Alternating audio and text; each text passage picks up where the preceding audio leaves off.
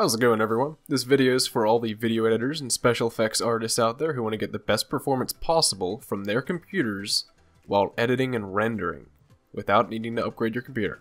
So the first step you're going to want to do is locate where you have your Adobe programs installed. For me, it's under the C drive and in regular program files. Since I have a 64-bit computer, it's not under x86. Then go into Adobe and locate which one you're going to do first. In my case, it's Premiere Pro.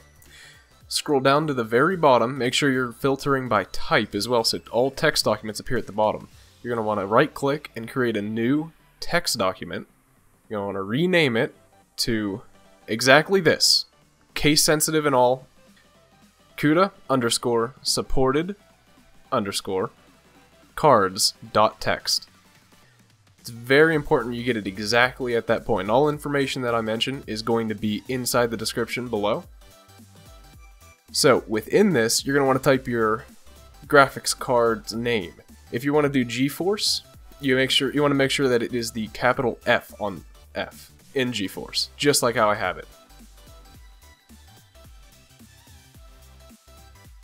Okay, so you want to right click and create a new text document again, although this time you're going to name it settings.ini. Just like this. Then you're going to go ahead and delete .text. Make sure you hit yes. And it's created. You want to open it up and type exactly what I type. This will be in the description below as well. You just want to make sure you have it exactly as I have it, otherwise it won't work properly. So the first part of this should say settings. Pretty basic. It's letting Adobe know that this file is the settings file. You want to set your mode equal to developer so that you're able to change these settings that you're about to do. And you want to make the mthread equal to enabled. This will enable multi-threading.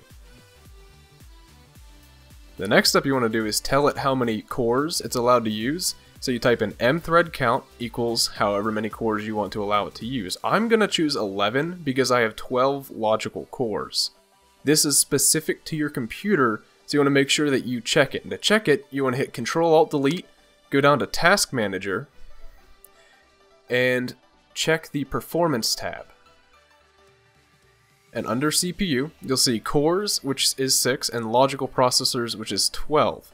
You at least want to use one less than how many logical processors you have, otherwise it will crash Windows. Because Windows needs its own processor to actually run. So, because I have 12 there, I chose 11. Best performance towards that for rendering. The next part is SLI. SLI is basically if you have two graphics cards running in unison. If you only have one graphics card, you want to set this to false. Since I have two GTX 1080s in my computer, I set this to true for my computer, but you have to know what you have inside of your computer to be able to do this. Next up would be SLI mode, and set it equal to all. It doesn't matter if you have true or false for the last step, make sure it says all. The next thing you want to do is SLI VRAM, and set it equal to as much RAM as you have for graphics. This isn't your regular RAM, this is your graphics card RAM. To find that out, just Google your graphics card, whatever type you have. I have an Asus Strix GeForce 1080, well, two of them, and each of them has 8 gigabytes. Since each of them has 8 gigs, that's a total of 16 gigs between the two. And you have to do this in megabyte form, which in the description I'll have the different gigabytes to megabytes. So in my case, it's going to be 16,384 megabytes. Next thing you want to do is type in what level of priority it has. You probably want to set it to high so that Windows sees it as the most important program running at that point. You also want to type in purgetemp and equal that to true. Then turn scaling equal to low. Cloud equal to false. And this one's also specific to your computer. I have two displays, although display number 1 is my main display that I want to edit on.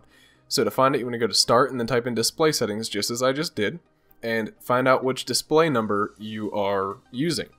Whatever one you want it to use, set it equal to that number, and there you go. The next thing you want to type is load when needed, This will essentially make it so that it doesn't automatically load every single effect and transition at the beginning of startup to improve that speed. Lastly, you want to set up your speakers. This is also dependent on how your setup is. For me, I have Dolby Digital Surround Sound 7.1. So I'm going to go ahead and set mine to 7.1, but here are the 3 options you can choose between. Choose 2 if you just have 2 regular speakers. Choose 5.1 if you have Dolby Digital 5.1. Whereas, like I said, in my case, I have 7.1, so I'm setting it equal to 7.1 here. And that's it for this file. So you want to go ahead and save it. Next up, you want to go ahead and copy it, because we're going to put that exact same settings.ini file inside of After Effects. Locate After Effects, go into Support Files, and paste it right in here. Now, I already have my settings in here, so I'm just going to go ahead and replace it. But it probably won't ask you to replace anything as you don't have the file. So you're going to scroll until you find where the Ray Tracer supported cards are. Open that up, and here's the supported cards it currently has. Now, it does not have my GTX 1080 in there, but to make your card supported, you simply just add it, just as I am. You want to follow the same format as they do, so capital G, capital F, capital GTX, and the number you have. Save it. Close out of this, and you're good. Gonna go ahead and open Premiere Pro. Hit New Project. And now you'll have a new setting here. Where it says Renderer, you want to change this to CUDA, so that it's properly utilizing what you just told it can use. Hit OK. And it's done.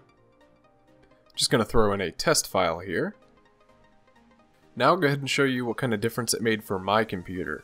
I'm going to render the same exact file, before and after the settings, and I'm probably going to do a 4K 3-minute long file rendering at 10 megabits per second as my target. Now, as you can see, it's rendering a 3-minute long 4K file at 10 megabits per second as its target much faster than it did before I optimized with the settings. Now, it really depends on how much hardware you have as to how much of a difference it's going to make, but because I pretty much have a maxed out computer, it's going to make the biggest difference in the world, because before it wasn't utilizing both graphics cards, it wasn't utilizing the 16 gigs of VRAM, it wasn't utilizing all 11 cores I'm allowing it to use, so you can just see just how much faster it did finish.